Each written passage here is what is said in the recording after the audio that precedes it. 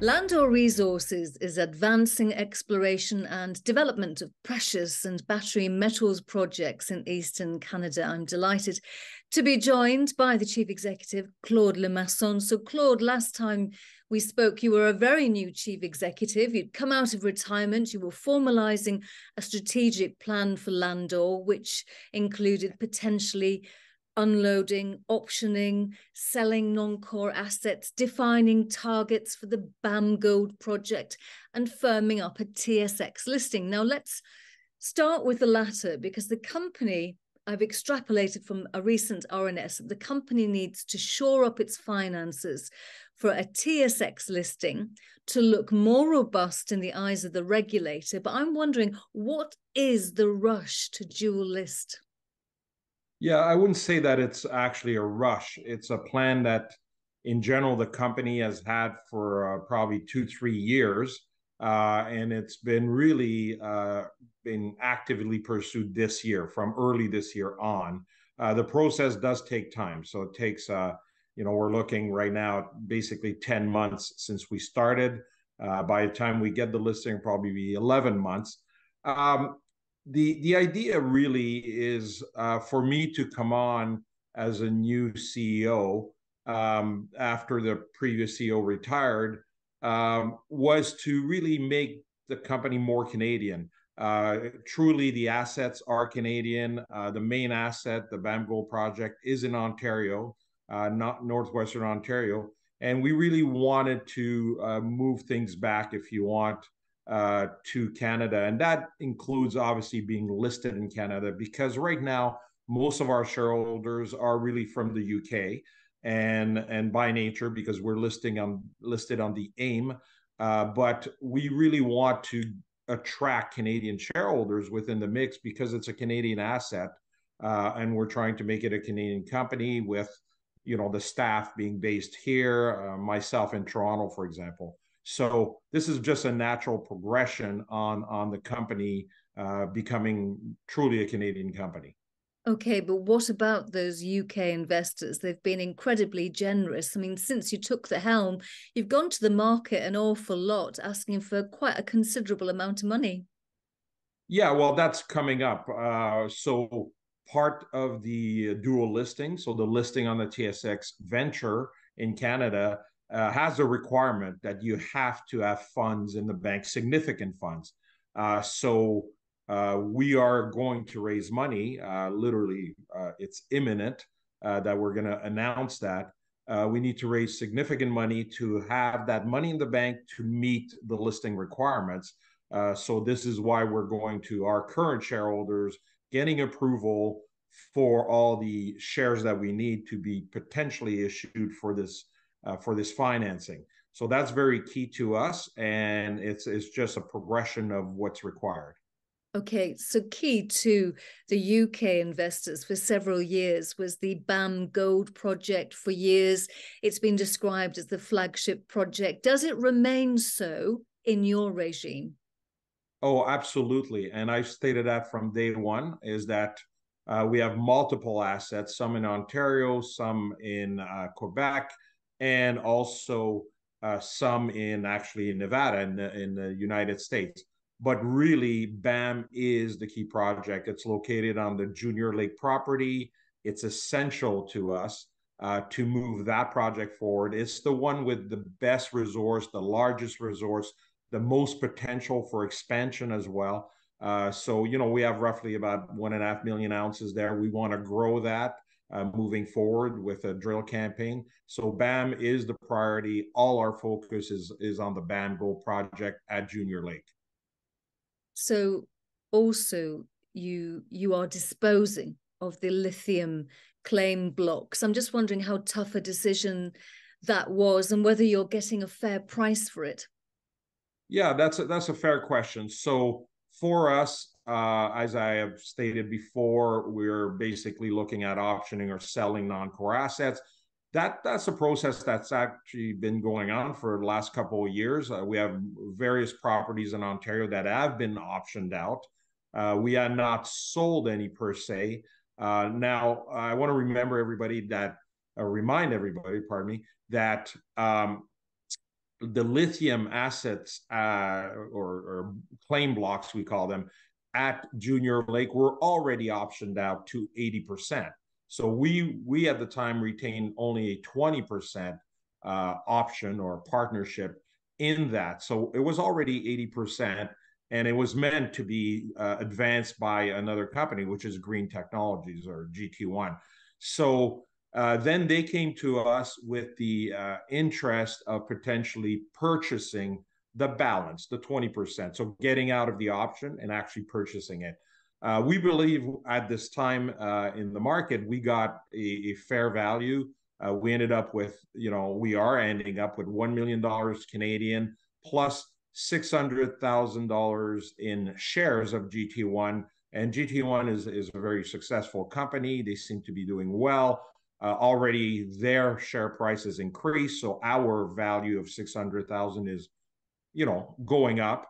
We don't have intentions on selling the shares anytime soon. So we want to, join into that success, just like we would have joined by staying in the 20% and hopefully them developing the asset. But also some people forget that when you have an option and you're, say, the 20% holder of that option, the balance, if you want, if the project is successful in the future, there's development costs and construction costs, and you actually have to put money up, your 20%, into that equation. And this is years down the road. So the idea was, do we want some cash now, a guarantee now, versus a risk or maybe in the future, and also having to put up money in the future? So yes, it was a tough decision, but I think it was the right decision for us, especially that we're focused again on, the BAM Gold project. We're focused on the gold asset, not on the lithium assets.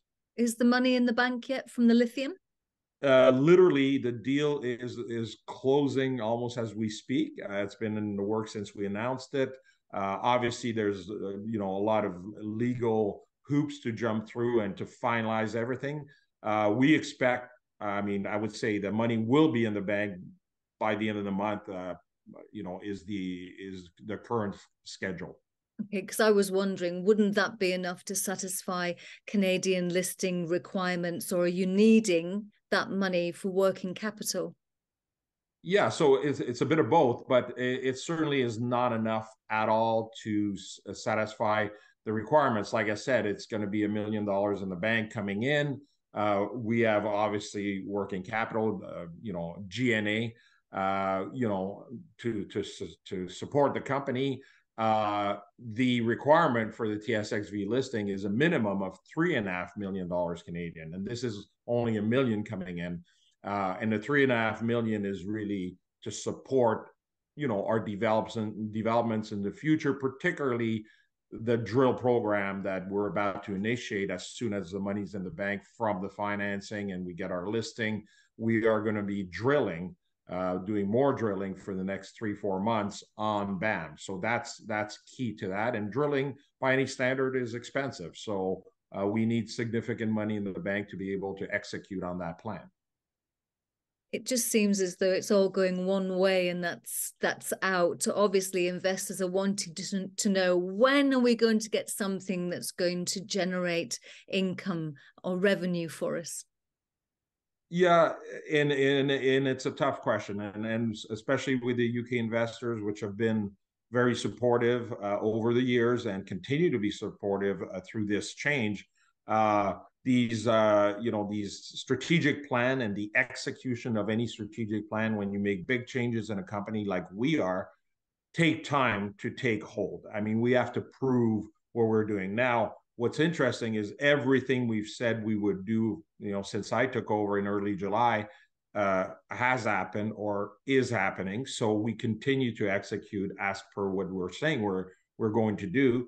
Now, the challenge is, it's not only what you do with the company, meaning myself and my staff, to improve things, and we raise more money. There's going to be some dilution, but that's the reality of running junior companies. But success, for example, once we drill and issuing a new resource, showing that we can expand the resource, and this is bigger than, the 1.5 million ounces that we have. That is when I think we're going to see some rewards. Now that goes into next year, but that's the time it takes to do everything we need to do. So I believe, yes, that eventually shareholders will see some benefits. Now, the other factor I want to mention is we're also at the mercy of the market. It doesn't matter sometimes what you do and how good you execute. If the market is tough, as it's been for junior gold companies particularly, and continues to be very difficult, you look at other companies and they've had amazing success at the junior level, major discoveries, their stock barely moves. So big change for us, though, is all of a sudden we're coming into Canada with this new listing, with this being pretty well a new story in Canada, with new investors, new interests, funds. For example, we have no institutional funds at all in our stock currently. We are going to have funds in the future, and those, are very solid backup to shareholders or as shareholders for a stock. So for us, it's very key to make this change and add new investors into the mix and get that, that interest into this Canadian company that is quite a bit unknown in Canada at this point. So are you saying that you're confident that the company is going to get institutional investment once it gets that TSX listing? As well, they go hand in hand as part of the financing. So the financing is a requirement of the TSXV listing. So as we do the financing, we believe we'll get some funds into our stock, as well as retail shareholders as well. But they will be, and then we get the listing. They kind of, one is a requirement of the other. Then you get the listing, and you're listed, and you will have those funds as shareholders of our stock. Yes. Okay, and just to simplify things, so let's say I'm a UK investor in Landore and you have the TSX listing. So what is it that I'm getting? So I'm still getting my shares in Landore PLC, but how am I associated with what's going on in Canada? It's one and the same, to be honest. It's very seamless. This is how dual listing work.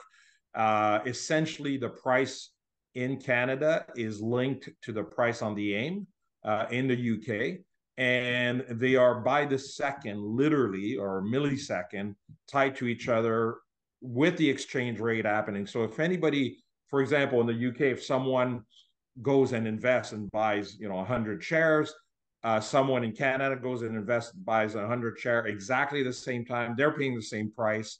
It doesn't matter where it is, and they are now shareholders within the same listing. So it's really, it's dual listed, but it's one pool, if you want, under LND. So it ends up being really from the same pot or into the same pot. Understood. Now we are in October, it's almost December, and I think that this time last year there were promises of lovely Christmas gifts for shareholders. Would you be so bold as to suggest the same? I'm not talking about dividends because that's ludicrous, but in terms of good news. Well, again, I'm going to say yes and no. Maybe Christmas is a bit early because we're going to start, as soon as we raise the money, we're going to start drilling and starting in November, late November into December. We won't even have drilling results per se by the end of the year. They're going to come in eventually, the actual results in January, February from the assay labs. We'll be announcing some of those results as we go.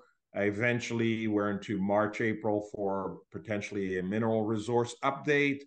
So Christmas, probably early for good news, but we will keep the market updated on everything we do. When we launch the drilling, and as soon as we start getting results, we'll be announcing those. So there will be good news coming up, but I would say probably better to think of in the next 6 months as opposed to in the next 2-3 months. Excellent. Claude Lemasson, Chief Executive of Landore Resources, thank you very much indeed for your time. Thank you so much.